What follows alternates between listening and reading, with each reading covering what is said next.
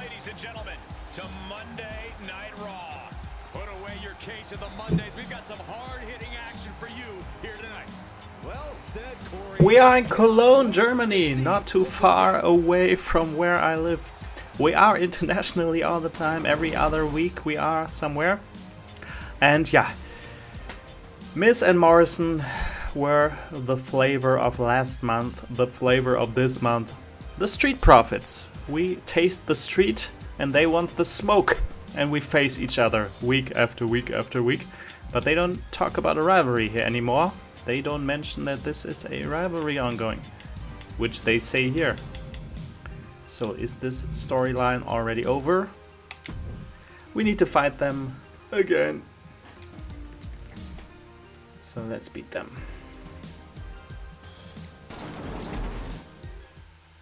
Oh, sorry, I did not skip the entrances.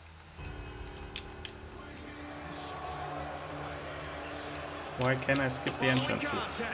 It's a tag team match scheduled for one fall on the way to the ring at a combined weight of 453 pounds. What the hell is going on? I couldn't skip it because they're attacking us, and these are not the Street Profits. It's John Morrison.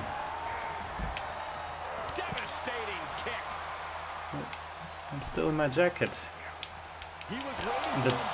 This is funny, the belts are lying on the floor, but this is not, this is Morrison. It's interesting that we wrestle now in our, but I think I've had enough of this mode. This is so buggy, so botched. You see, we had the Morrison winning the tag titles with me and then losing it to me and Rude because that team, that was not done on purpose, that was a bug. Now Angelo Dawkins somehow turns into John Morrison, and I don't think that this is a storyline. That makes no sense, and this mode is all over the place. So I now end this universe mode for now, or I pause it. Let's wait for a few patches. Maybe this mode will get better, but this is unexcusable. Why is John Morrison now teaming up with Montez Ford for no reason, without an explanation? We thought WWE 2K22, we don't think that WWE 22 is a better game than 2K20. But this universe mode is still a fucking mess. This is so buggy and I've had enough. So the universe mode is on ice for now, and you've seen why. Take care. Bye bye.